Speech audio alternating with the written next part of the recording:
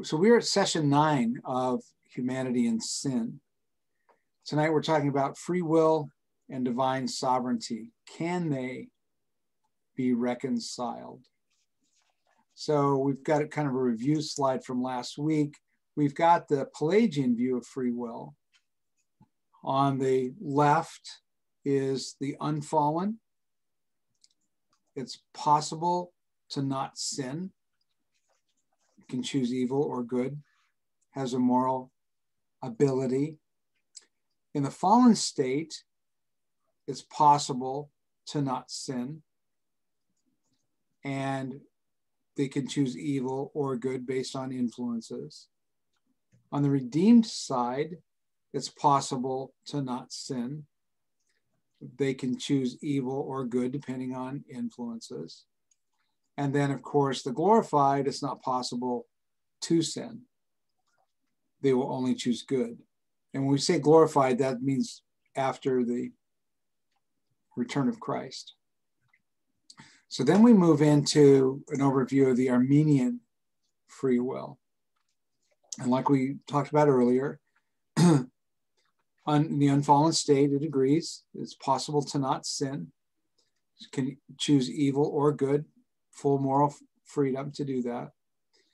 Once man is in his fallen state, can choose, it's possible to not sin, can choose evil, and then it says evil good. The good is going to be tainted with evil. It won't be full evil. It will be good. There will be a goodness. There will be goodness to it. In the redeemed side, of course, it's possible to not sin, can choose evil or good, and the good will be fully good, and the glorified, again, not possible to not sin. So then we move into the Augustinian view, and this is in the unfallen state, it's possible to not sin, posse non peccare, man, the ability to choose evil or good. In the fallen state, however, non posse non peccare, not possible to not sin. So every choice is going to be evil if you're unredeemed. It's not possible to do good or to choose good. In the redeemed state, there's a balance again. You have the ability to choose good with God's help or evil. And then in the glorified state, excuse me, it's not possible to sin. So as Dave pointed out earlier, there's a lot of similarities, but there are some major differences. So then when we take a look at, so does man have free will? Right? So we want to look at, okay. Excuse me. If God foreknows the occurrence of some event, which is E, does E happen necessarily? Does something happen because God knows that it will? And can it not happen? So let's take a look at some terms that are important in this. The first one is theism, from the Greek word theos, God. This is belief in the existence of an eternal God who freely created all of existence, time, space, matter, celestial realms and bodies, the human race, and all that is in the world, ex nihilo, out of nothing, and who transcends yet is immanent in the world.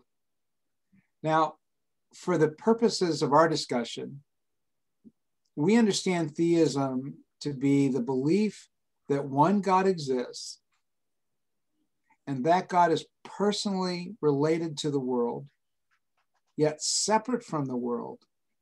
And he is separate from the world, independent from the world, ontologically, or in the essence of his being. So his existence is not contingent on the existence of the universe. Now, we intentionally use this term in order to distinguish it from other models of belief in God. So according to theism, God is an active has an active role and is an active agent in bringing about what he wants from his creation. Now, in deism, that's a belief that one God exists who's separate from the created world and does not personally relate or interact with the created world, called the absentee landlord idea. He started it running and he just left it to its own devices. So he's transcendent, but he's not immanent. Now, panentheism refers to a personal God who's involved with the world, but is not separable or independent from the world. So the universe itself is God, and God is the universe. Then you have pantheism. This is a belief in a world and God are all one substance, which consequently eliminates the personhood and independence of God. Now, there are other models of God that we're not going to discuss, but these are the basic views of God.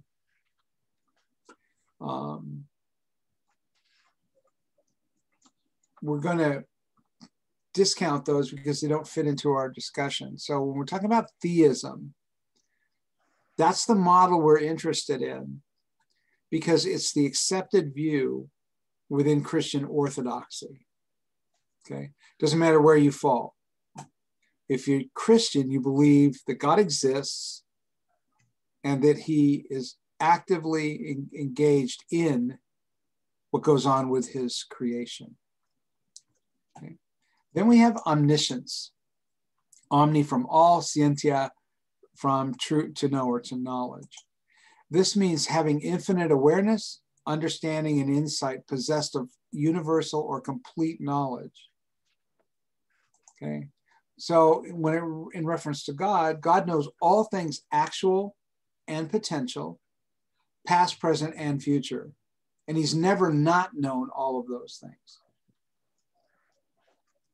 God's knowledge is categorized as natural knowledge, free knowledge, and middle knowledge. So according to traditional understanding of theism, God is omniscient. And omniscience is a divine attribute of perfectly knowing all propositions that are logically possible to be known. And as we're going to talk about in a few minutes, what qualifies as logically possible to be known is a matter of contention in current scholarship. I'm actually part of a couple of groups online that talk about this quite a bit, quite extensively. Okay, so now we want to talk about God's knowledge as natural knowledge, okay? So natural knowledge is God's knowledge of all necessary and all possible truths. So in this moment, God knows every possible combination of causes and effects. He also knows all the truths of logic and all moral truths. Okay. A triangle has three sides. Well, and A cannot be A and non-A at the same time in the same way at the same place. It's called a brute fact of logic. Now, when we speak of moment, we're referring to logical moments, not chronological moments. So a person doing something is logically prior to God knowing he would do so, not chronologically prior. So logical priority means that something serves to explain something else, like a three-sided triangle, not that it occurs before the other thing.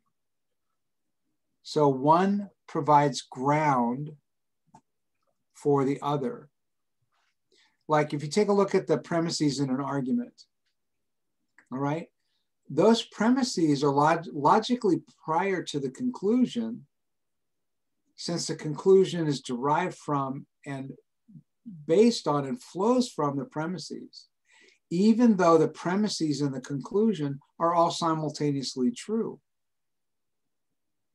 So it's a logical order and not a chronological order. Very important distinction to make. So a natural knowledge, God has always known what could happen in any possible circumstance, in any possible universe he could create. So natural knowledge is God knowing what could happen in any universe. All right? So now we're going to talk about free knowledge. This is the knowledge of what God, this is God's knowledge of what he freely chose to create.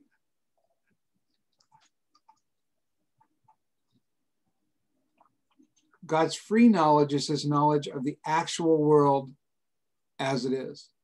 So this knowledge consists of contingent truths that are dependent on God's will, on truths that God brings about that he does not have to bring about. So we say, like, God created the earth. Okay, well, that's something that's particular about this world which God has actualized, that are not a logical necessity. God could have created a different world, or could have created no world at all, right? So when we're talking about free knowledge, we're talking about God has always known what will happen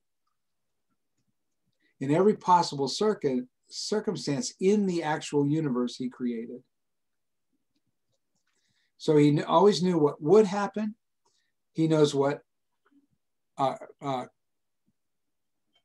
will happen. But then we want to talk about middle knowledge. Right in between those two is God's knowledge of what any free creature would do in any given circumstance, also known as counterfactual knowledge. It's sometimes stated as God's knowledge of the truth of subjunctive conditionals. So this is called scientia media, middle knowledge. So these are things that are called, that are independent of God's will. They're truths that do not have to be true, but are true without God being the primary cause of them. If I'd flown on a plane instead of driving, I wouldn't have been late for the convention.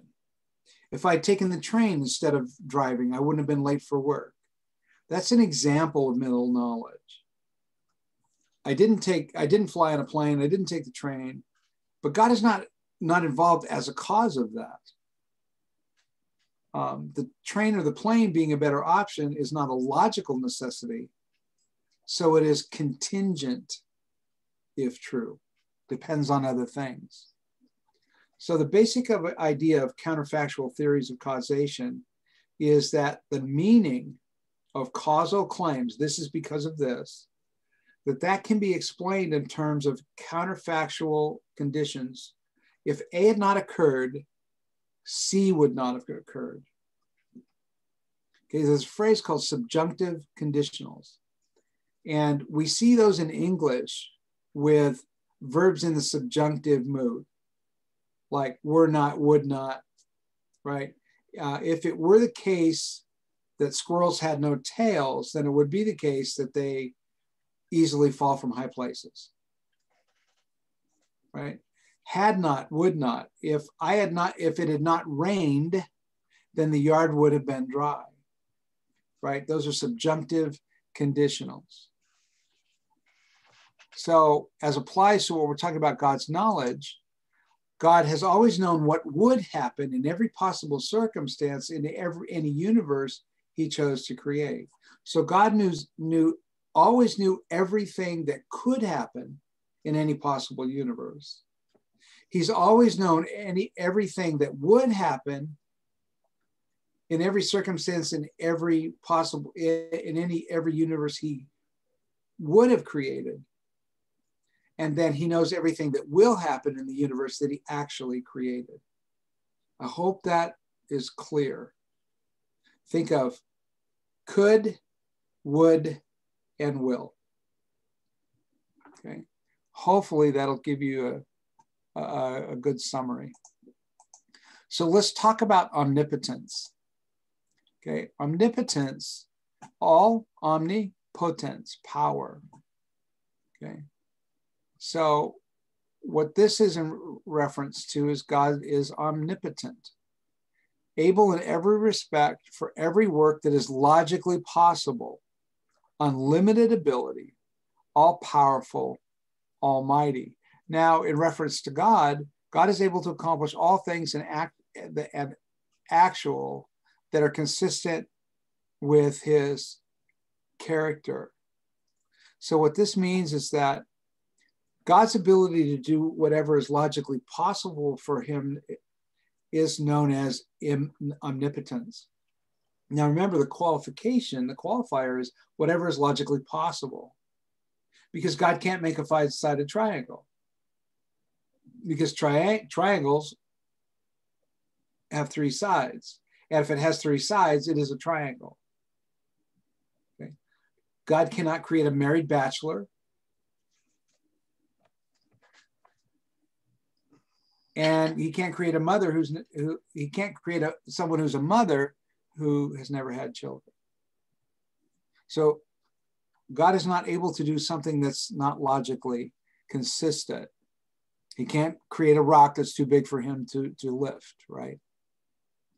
Now, there are a lot of passages of scripture that affirm God's ability to act powerfully in marvelous ways. If you look at Jeremiah 32, verse 17, describes God's power saying, "O Lord God, behold, you have made the heavens and the earth by your great power and by your outstretched arm. Nothing is too difficult for you." We hear Jesus say, with men, this is impossible. With God, all things are possible. All things that are logically consistent with his character. There's what we call a conditional, but it's an inferred. It's not a directly stated, right?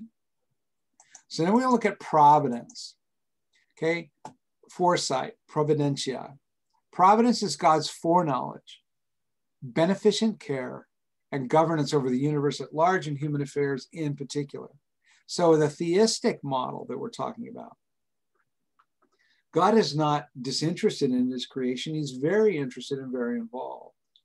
He's concerned, and he reveals himself in it.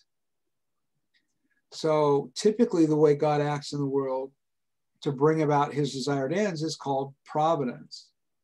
Now, Christians throughout history and even today hold a variety of views as to how God exercises his providence.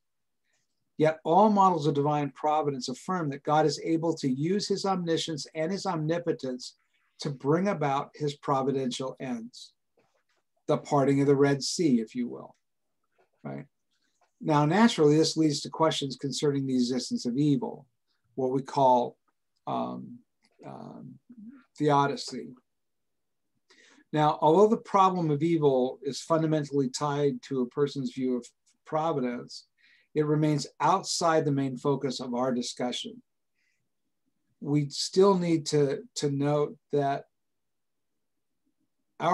whatever our model of providence is, it will directly shape part of our theodicy, part of our defense of God's goodness and omnipotence in view of the existence of evil. Now, take a look at Psalm 37:23, and we see the steps of a man are established by the Lord, and he delights in his way. This affirms the idea that divine providence includes personal aspects of individual life. And the New Testament, it says, we know that God causes all things to work together for the good of those who love him, to those who are called according to his purpose. Divine providence, according to scripture, includes God's ingenious ability to work out what is good for individuals, especially those who love him. If you take a look at Genesis 50:20, where Joseph tells his brother, you meant evil against me, but God intended it for good. Because of God's providence, he knew what you were going to do, and he had a plan to bring about good as a result of it, to save many, even you and your little ones. We see that God's providence is the sustainer of all things. Colossians chapter 1 says, for by him all things were created. both in the heavens and on earth, visible and invisible, whether thrones or dominions or rulers or authorities, all things have been created through him and for him. He is before all things, and in him all things hold together. So God didn't just simply set the cosmos into motion and leave it to run without him. His providence encompasses his own role as the perpetual sustainer of all of his creation, including our faith and faithfulness. He's involved in that. Another thing we need to understand is that divine providence is a personal provision and a cosmic sustenance. Okay, so theists also believe God's providence applies to the overall movement of history. Isaiah describes it this way: declaring the end from the beginning and from ancient times, things which have not been done, saying, my purpose will be established and I will accomplish all my good pleasure. Calling a bird of prey from the east, the man of my purpose from a far country, truly I have spoken, truly I will bring it to pass. I have planned it, surely I will do it, Isaiah 46. So the beginning and the end of the world have been providentially ordained by God. So the providence of God applies to at least three domains: personal guidance, cosmic sustenance, and the movement of history to God's desire to end. So providence is a big deal. You don't hear it spoken of much, right? So now we want to talk about sovereignty. This is the right and power to command, to decide, to rule, or to judge. This is authority, command, control, domination, dominion, jurisdiction, mastery, might, power, prerogative, and sway. And when in reference to God, God is the supreme ruler of the universe who brings about all things according to his desire. All things according to his desire. Now, that's an interesting word because we see that God does not desire for any to perish, but desires that all would come to repentance. So people say, well, that's a conundrum. That seems like a contradiction. There are other factors that God factors in with his desires, which is what our conversation is about. So the sovereignty of God.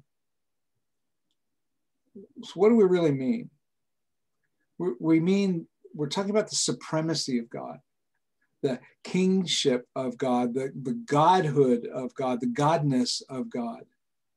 So to say that God is sovereign is to declare that God is God and no one else is.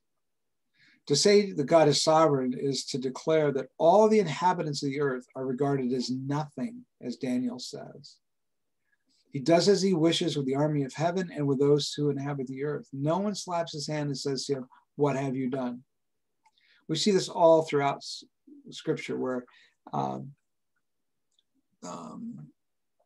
he's declared that he is the Almighty, the possessor of all power in heaven and earth, so that no one can defeat his counsels, no one can thwart his purpose, and no one can really resist his will. Well, if God doesn't desire for any, well, when we talk about his will, what are we talking about? It's part of his will to allow for certain things so that another part of his will end up being fulfilled. You meant evil against me, but God intended it for good. Was it God's will that his brothers sell him into slavery?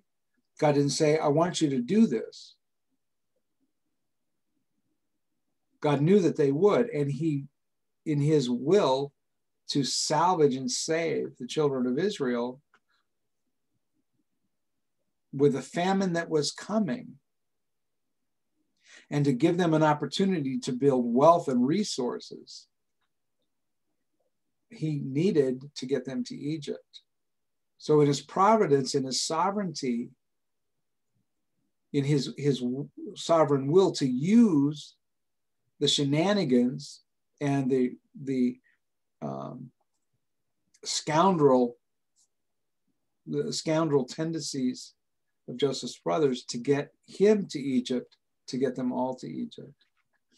To say that God is sovereign is to declare that he's the governor among the nations, Psalm 22, setting up kingdoms, overthrowing empires, and determining the course of dynasties as pleases him best. To say that God is sovereign is to declare that he is the only monarch, the King of kings, and the Lord of lords, 1 Timothy. So we've seen in our study so far that the Bible affirms God's foreknowledge of future free acts of human beings. Yet there are many who argue that such a doctrine really is incoherent. They say the divine foreknowledge and human freedom are mutually exclusive. Their reasoning goes like this. For any future act that you will perform, if some being infallibly believed in the past that that act would occur, there's nothing you can do now about the fact that he believed what he believed, since nobody has any control over past events. Also, you cannot make him mistaken in his belief because he's infallible. Therefore, the argument goes, there's nothing you can do now about the fact that he believed in a way that cannot be mistaken that you would do what you will do. And if so, you cannot do otherwise than what he believed you would do. And if you cannot do otherwise, you will not perform the act freely. This is the argument against free will. Now, the most eloquent defender of this position was a philosopher by the name of Nelson Pike. He was an analytical philosophy of religion guru. He passed away a few years ago. So we're going to look at some slides that break down Pike's argument that if an omniscient God exists, then no human action is truly free. So we're back to the question. If God foreknows the occurrence of some event E, does E happen necessarily? So here's Pike's argument. Okay. Jones, a hypothetical individual, mows his lawn on Saturday afternoons. Since God is omniscient, he knew 80 years ago that Jones would mow his lawn on Saturday afternoon. And since God cannot be mistaken, when Saturday afternoon arrives, Jones is not able to refrain from mowing his lawn. God's belief that Jones would mow his lawn is tucked away in the past and cannot be changed. So Jones cannot affect it in any way. Since God's beliefs are infallible, Jones does not have it within his power to do anything other than what God believes he will do. Okay, so we want to look at the following premises. Okay, so before we get into this, I want to talk about the premises that underlie this. So the first premise is that knowledge entails belief. So it's factual, it's factive. So God knows P, a proposition. That also entails that God believes that P will exist and that P is true. So knowledge entails belief. That's an underlying assumption of his premise. The second one is that God cannot be mistaken, which means he's infallible. So this follows from and is equivalent to the claim that God is essentially omniscient. And what it means is that God believes all truths and believes no falsehoods. So P's truth entails and is entailed by God believes that P. Okay. And the third premise that underlies this is that God has from eternity had foreknowledge of everything that has ever happened. The assumption that God has foreknowledge from eternity can be taken to mean that God exists outside of time, or it can mean to be taken that God exists at all times, depending on your view of time, called the A theory or the B theory. Well, that's not a conversation for today. Pike opted for the latter interpretation. In other words, God exists at all times simultaneously. Okay. So for any event E, God has always known that. And when that event has known that event and when that event was going to occur. Okay, so now let's take a look at his argument. Premise one, God's being omniscient necessarily implies, in other words, it can't be otherwise, that if Jones mows his lawn on Saturday afternoon, then God believed at an earlier time that Jones would mow his lawn on Saturday afternoon. Necessarily, all of God's beliefs are true. In other words, none of God's beliefs can be untrue, cannot not be true. 3, no one has the power to make a contradiction true. 4, no one has the power to erase someone's past beliefs. That is, to bring it about that something believed in the past by someone was not believed in the past by that person. So God believed this in the past, and you can't say, well, no, actually God didn't believe that in the past. You can't change the past, basically, is what it's saying. Premise 5, no one has the power to erase someone's existence in the past. That is, to bring it about that someone who existed in the past did not exist in the past. Premise 6, so if God believed that Jones would mow his lawn on Saturday afternoon, Judge can refrain from mowing his lawn only if one of the following alternatives is true. Okay. 6 sub 1. Jones has the power to make God's belief false. Okay. So we're following the logical argument here. Okay. 6 sub 2. If Jones has the power to erase God's past belief. Or 6 sub 3, Jones has the power to erase God's past existence. So looking at steps 2 and 3, alternative 6 sub 1 is not possible, is impossible. Alternative 2, 6 sub 2 is impossible.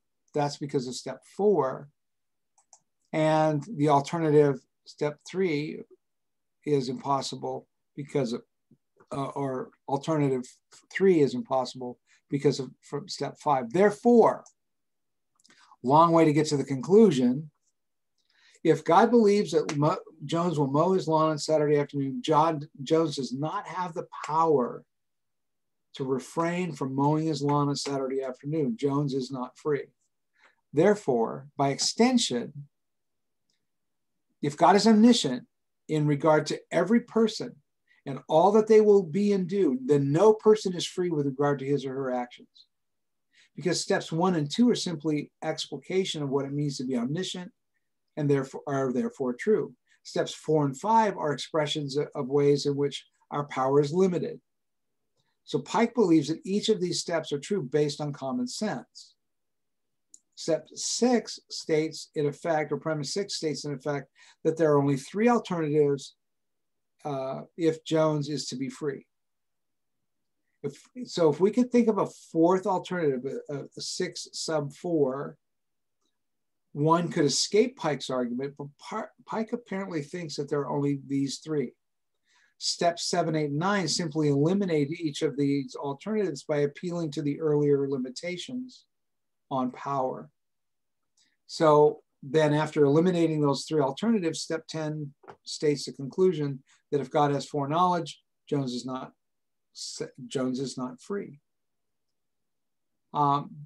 So this is what we call logical fatalism. The only difference between logical fatalism is theological fatalism, which is just adding God to the equation. And that's the result that we have. Theological fatalism. Theological fatalism says that everything is fated by God. But let's add a 4th alternative.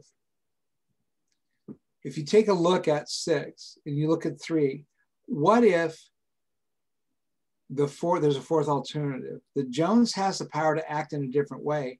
And if he were to act in a different way, God would have believed differently. This is what we call logical order. In other words, Jones could have chosen to go golfing on Saturday afternoon instead of mowing his lawn. Now, since God foreknows that Jones will mow his lawn, we know that Jones will in fact mow his lawn rather than go golfing. But it does not follow that Jones must mow his lawn or that he lacks the power to go golfing.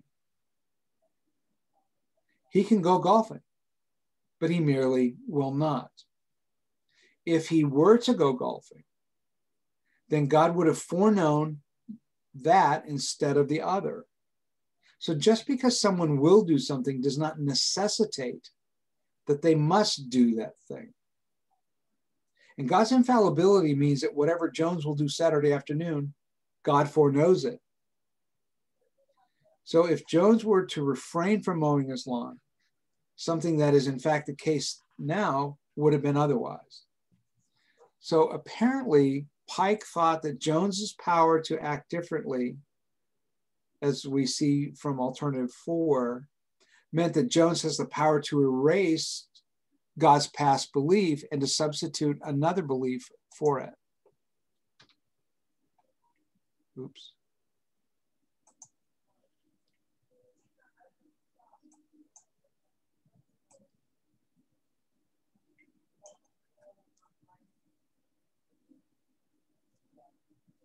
Sorry.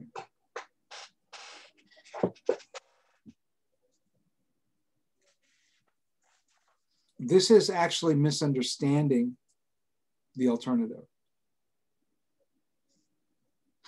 Jones doesn't have the power to erase God's foreknowledge. Well, alternative 4 simply asserts is that if Jones were to refrain, as he is really able to do, then God would have always foreknown differently. So this is where we introduce what are known as counterfactuals. Okay? Contrary to fact, hypothetical statements. If something were the case, which in fact it is not, then something else would be the case. Jones has the power to refrain, but he simply will not exercise that power since God foreknows what he will do. If he were to refrain, contrary to the fact, then what God would have foreknown that he would refrain. So let me put it this way. If I had shaved my head this morning, I would be bald right now. That's a true statement, is it not? But it's also a counterfactual. It's contrary to the facts as they are. It's what we call a true counterfactual. And according to even to the Westminster Confession, in God's omniscient, God knows only all things that are true, including all true potentialities, all true counterfactuals. Okay. God knows that if I shave my head tomorrow morning, I'll be bald tomorrow afternoon. And God is the only one who knows whether I will actually do that or not. His foreknowledge doesn't determine that it will happen. I'm not fated to do that. Okay. So let's talk a little bit about the fallacy of fatalism. The argument for theological fatalism commits a fairly common logical fallacy. Premise 1, necessarily, if God foreknows X, then X will happen. God foreknows X, therefore X will necessarily happen. Okay? For something to be necessarily so, that means it cannot not be. Okay? So the problem with this is that'd be like reasoning necessarily, if Smith is a bachelor, Smith is unmarried. Smith is a bachelor, therefore Smith is necessarily unmarried. But what's wrong with a syllogism? Is Smith necessarily unmarried? No, he simply is unmarried. He has the power to get married. And if he were married, then he would no longer be a bachelor. But from the fact that he is a bachelor, we know with absolute certainty that he is unmarried because by definition. the logical order of things. But he's not necessarily unmarried. That is, it's not impossible for him to be married. And when you start putting that word necessarily, you're saying it's impossible for this to be different. But he simply is not married. So what is impossible is that Smith be both unmarried and a bachelor, for this is a logical contradiction. Or be both married and a bachelor. By no stretch of the imagination can we construe Smith's inability to be both a bachelor and married as a limitation on his freedom. He is free to be either one. Well, the same situation holds in the case of the argument concerning God's foreknowledge of anything in our life. Okay. Jones does not mow the lawn because God foreknows that he will mow. God does not mow the lawn because God foreknows that he will not mow the lawn. The fact that he will actually mow the lawn is the reason why God foreknows that Jones will mow the lawn. This does not mean that Jones's action causes God's foreknowledge. It is a logical, not a causal relationship. Like 4 is an even number because it is divisible by 2. It's not causal, it's a logical relationship. That's why it's fallacious to infer that X will necessarily happen. It just will happen. It's entirely possible that X will fail to happen. Of course, if it were to fail to happen, God would not have foreknown X. So from the word because expresses a logical relationship of grounding and consequent. So God's foreknowledge is chronologically prior to Jones mowing the lawn, but Jones's mowing the lawn is logically prior to God's foreknowledge. Jones mowing the lawn is the grounding. God's foreknowledge is the logical consequent. Jones mowing is a reason why God foreknows that Jones will mow the lawn. So one of the first objections most Christians have to this line of reasoning is that if we follow to its logical conclusion, the result is in a denial of God's omniscience. But it isn't. It's not a denial. Remember, omnipotence. God exists as the greatest of all possible beings. Okay, sorry. And as such, he is omnipotent, omniscient, and providentially sovereign over all of his creation. These statements about God's attributes being true, therefore, divine foreknowledge and human freedom are not mutually exclusive, nor does human freedom, nor does divine foreknowledge constitute theological fatalism, which is a logical end of Augustinian Calvinism. Right? I got a few more things to say about this. I'm going to bring this back. So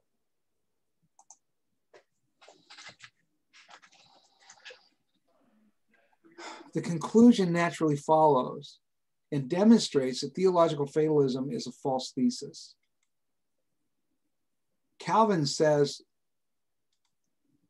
first, the eternal predestination of God by which before the fall of Adam, he decreed what should take place concerning the whole human race and every individual was fixed and determined.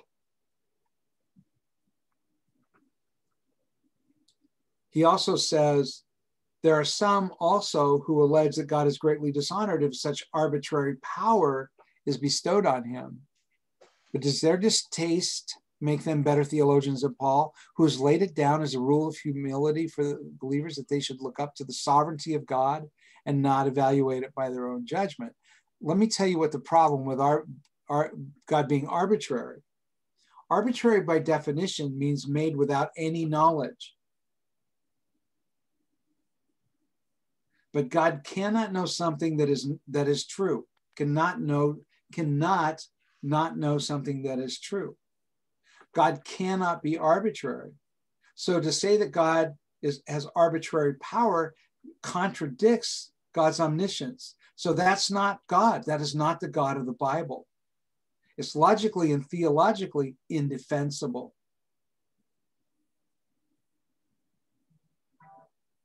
I heard John MacArthur say it this way: all of mankind stands with their back to God, and God goes through and chooses whom he will to be saved, not based on anything that he knows. That contradicts the tenets of the omniscience of God. Because that means God is arbitrary, but he can't be arbitrary, because arbitrary means make a choice based on no knowledge. See how it's logically incoherent? You can't get there from here. Okay? Everything is controlled by God's secret purpose, and nothing can happen except by his knowledge and will. That's Calvin.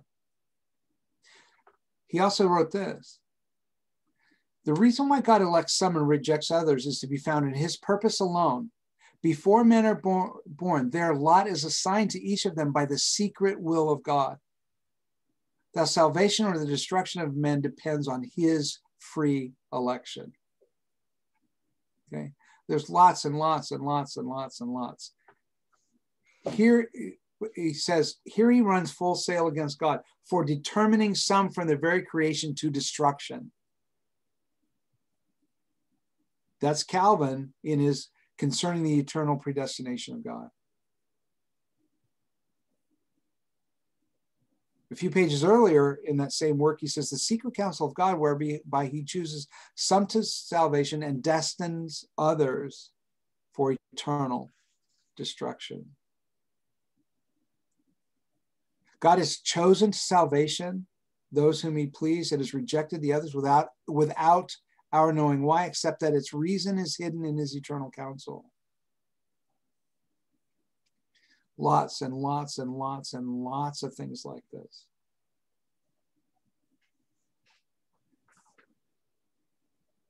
R.C. Sproul makes a comment on this where he says, this statement refers to God's eternal and immutable decretive will.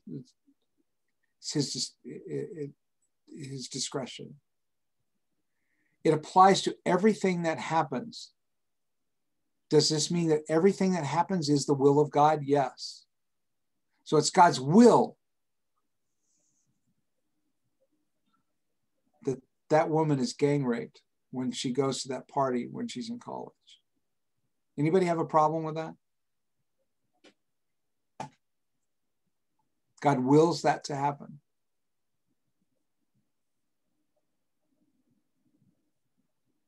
I just have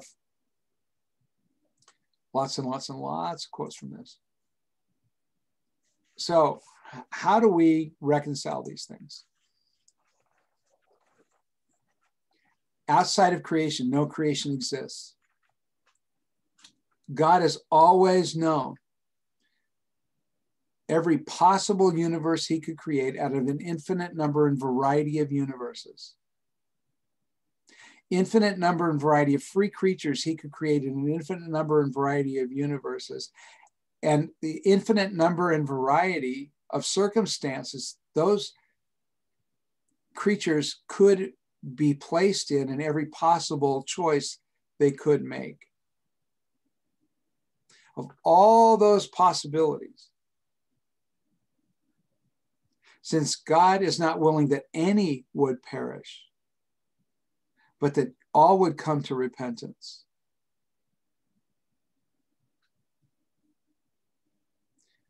And that God would not create a universe that would not accomplish his optimum best will. The universe that God sovereignly chose to create is the universe in which every human being who could come into existence, who, given the grace to understand the gospel and to say yes to the gospel, would come into existence and will say yes to the gospel. In other words, no one will be lost in this universe who would have been saved in another universe.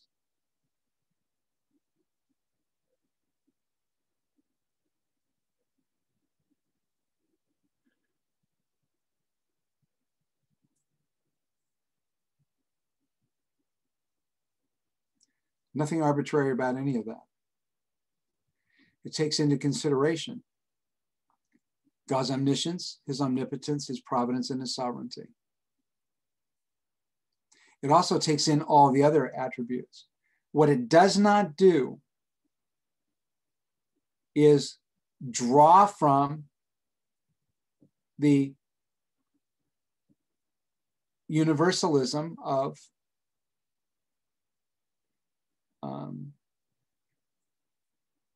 Plato that is woven into Augustinianism.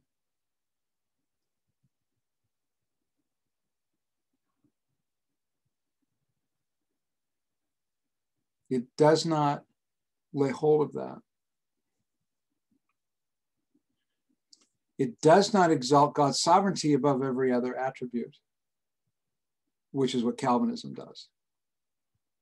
If God is more sovereign than he is anything else, he's not the God of the Bible, because each of God's attributes are infinite in their expanse, and all of his attributes are infinitely balanced. He's not more sovereign than he is just, than he is good, than he is loving, than he.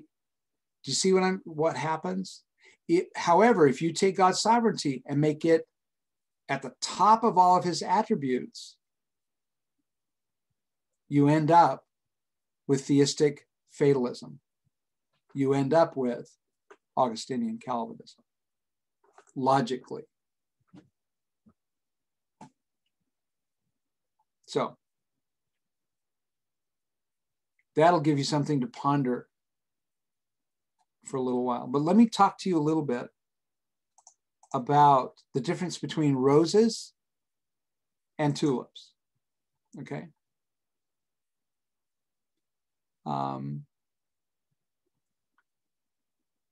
Previous cohorts had a different book than Nancy Pearcey's Love Thy Body. They had Kenneth Keithley's Salvation and Sovereignty. But instead of total depravity, we look at radical depravity. Radical depravity says every aspect of our being is affected by the fall and renders us incapable of saving ourselves or even wanting to be saved. That stands in lieu of total depravity, because the Imago Dei is still maintained and the communicable attributes of God that he created us with are still in place. Defective, but still there. Instead of irresistible grace, this view holds to overcoming grace. So it's God's persistent beckoning, never really giving up, that eventually overcomes our wicked obstinacy. Every individual is subject to this grace, and only those who God in his sovereignty has created to allow themselves to be overcome by their own free choice will do so. Then you have what is called sovereign election. Okay, so God desires a salvation all, yet accentuates that our salvation is not based on us choosing God, but God choosing us. He chose us knowing that given the chance to say yes, we would say yes under the right conditions. There are some people who would say no, no matter what, like Pharaoh. So this is a viable option as opposed to unconditional election. God decreed to actualize this world in which he knew all those who would freely say yes to him if given the chance, given the ability. And in so doing, he elected not to actualize an alternative world in which we would not freely choose him. Then instead of perseverance of the saints, the view is eternal life. Believers enjoy a transformed life that is preserved, and we are given a faith which will remain as we continuing, as Paul says in Philippians. And then singular redemption. So Christ died sufficiently for every person, although it's efficient only for those who believe. This instead of the deterministic option of limited atonement. The blood of Christ was shed for all of humanity. We see that in several places in Scripture.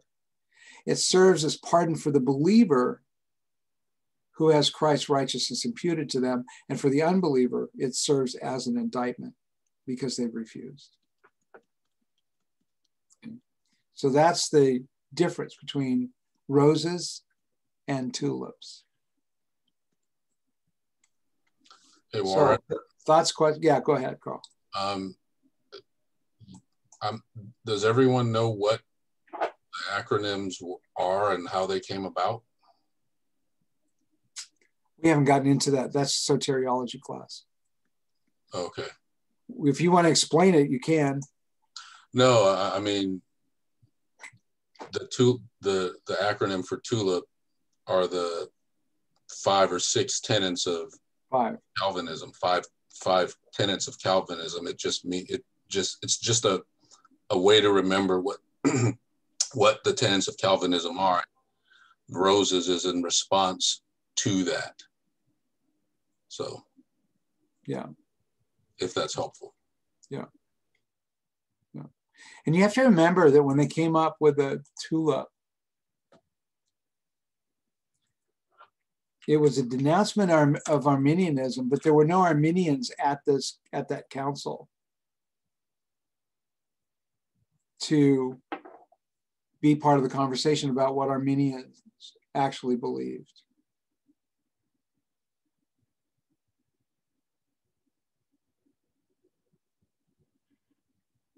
But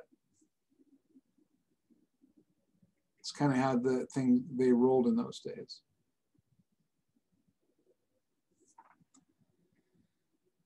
So have I completely messed with your mind?